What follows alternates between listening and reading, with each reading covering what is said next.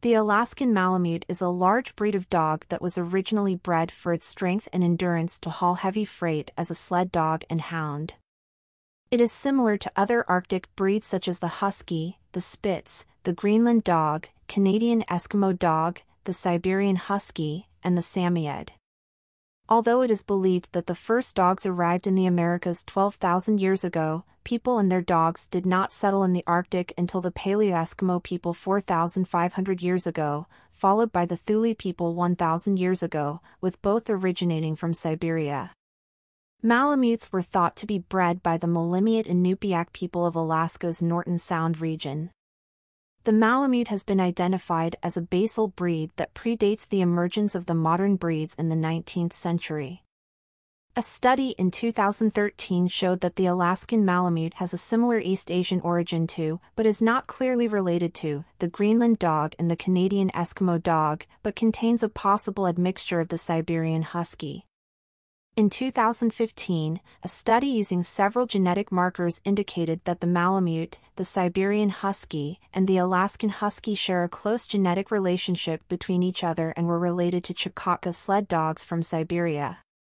They were separate from the two Inuit dogs, the Canadian Eskimo Dog and the Greenland Dog.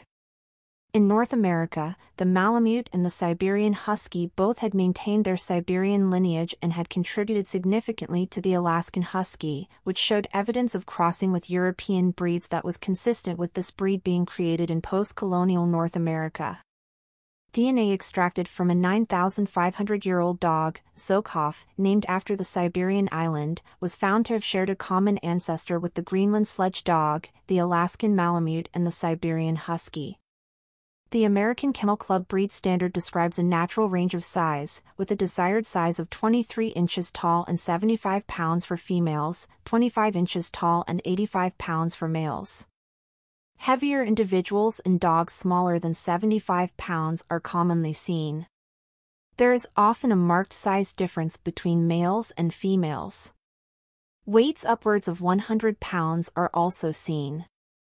The coat of the Alaskan Malamute is a double coat. The undercoat has an oily and woolly texture and can be as thick as 2 inches. The outer guard coat is coarse and stands off the body longer at the withers but not more than 1 inch off the sides of the body. Ears are small in proportion to the head and stand firmly erect when at attention. The Alaskan Malamute is a heavy dog, with a more formidable nature and structure than the Siberian Husky, which is bred for speed. The Alaskan Malamute is bred for power and endurance, which is its original function and what the standard of the breed requires of Alaskan Malamute breeders. The usual colors are various shades of gray and white, sable and white, black and white, seal and white, red and white, or solid white. There are a wide range of markings in the breed including face markings, blazes, a splash at the nape of the neck, and a collar or half collar. White is often the predominant color on the body, parts of the legs, feet, and part of the markings of the face. In terms of color variance, some Malamutes exhibit a dark gray to buff-colored undertone around their trimmings and white areas, presenting with a color-linked gene known as agouti. 2 agouti alleles, with the possibility of a third, appear to be found in Malamutes, which is agouti pattern or wolf wild pattern, tan point pattern or black pattern, and heterozygous agouti or dark agouti. The eyes of the Alaskan Malamute are almond-shaped and are varied shades of brown, however, the darker eye is preferred. Purebred Alaskan Malamutes will not have blue eyes. The physical build of the Malamute is compact and strong with substance, bone and snowshoe feet. According to the AKC breed standard, the Malamute's tail is well furred and is carried over the back like a waving plume. Corkscrew tails are occasionally seen but are faulted in the AKC breed standard. A corkscrew tail is commonly seen in the Akita. The Malamute's well-furred tails aid in keeping them warm when they curl up in the snow. They are often seen wrapping the tail around their nose and face, which presumably helps protect them against harsh weather such as blowing snow. Their ears are generally upright, wedge-shaped, small in proportion to the head and set to the side of the skull. The muzzle is deep and broad, tapering slightly from the skull to the nose. Nose and gums are black, but some Malamutes have a snow nose, which is black with a pink undertone that can get darker or lighter, depending on the season. Alaskan Malamutes are still in use as sled dogs for personal travel, hauling freight, or helping move light objects. Some, however, are used for the recreational pursuit of sledding, also known as mushing, as well as for ski joring, bike joring, karting, and canicross. However, most Malamutes today are kept as family pets or as show or performance dogs in weight pulling, dog agility, or packing. Malamutes are generally slower in long-distance dog sled racing against smaller and faster breeds, so their working usefulness is limited to freighting or traveling over long distances at a far slower rate than required for racing. They can also help move heavy objects over shorter distances.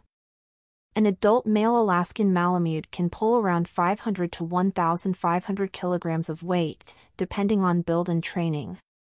Malamutes, like other northern and sled dog breeds, can have a high prey drive due to their origins and breeding.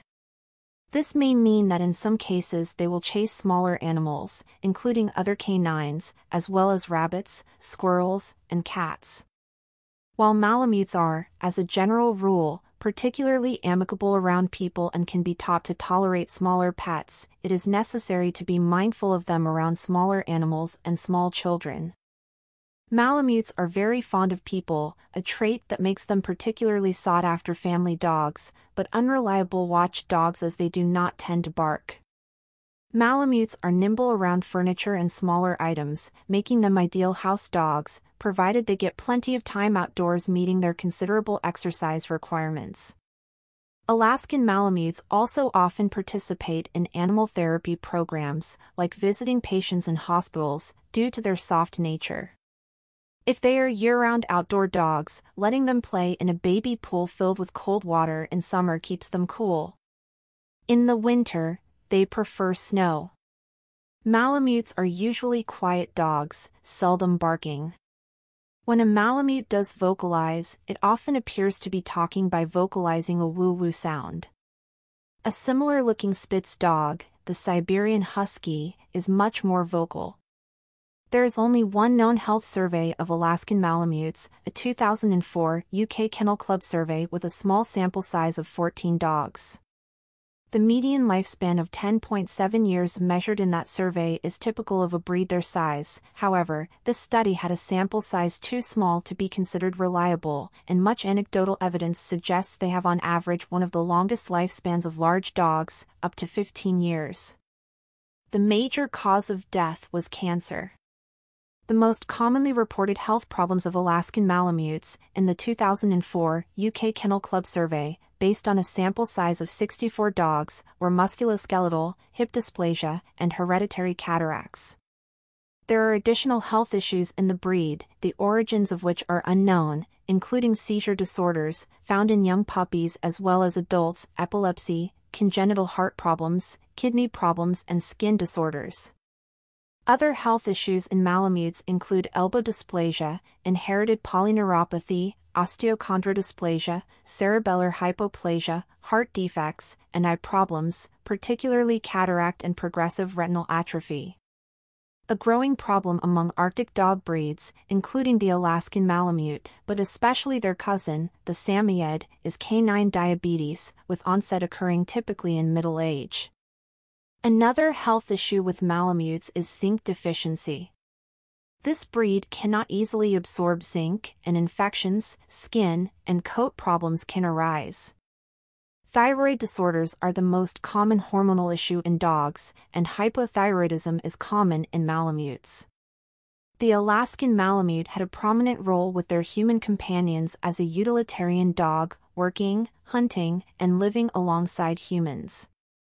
The dogs were renowned for their excellent hunting abilities and were used to hunt large predators such as bears. They also aided their owners in finding seals by alerting them to seal blowholes. The interdependent relationship between the Malamute and their dogs fostered prosperity among both and enabled them to flourish in the inhospitable land above the Arctic Circle. For a brief period during the Klondike Gold Rush of 1896, the Malamute and other sled dogs became extremely valuable to recently landed prospectors and settlers and were frequently crossbred with imported breeds. Breed recognition came in 1935, largely through the efforts of Mrs. Eva B. Seeley. At that time many dogs were of unknown ancestry. Those who appeared purebred were used for breeding, others weeded out. After a few years, the registry was closed. Losses from service in World War II all but eliminated the breed. In 1947 there were estimated to be only about 30 registered dogs left, so the stud book was reopened. Robert J. Zoller became involved in the breed and took this opportunity to combine Malamute and Hinmanurwin dogs with selected Kotzaboos to create what became the Husky pack line. All modern Malamutes are descended from the early strains and show combinations of characteristics to a greater or lesser degree. Thus the natural differences we see today. The Malamute dog has had a distinguished history, aiding Rear Admiral Richard Byrd to the South Pole and the miners who came to Alaska during the Gold Rush of 1896, as well as serving in World War II primarily as search and rescue dogs in Greenland, although also used as freighting and packing dogs in Europe.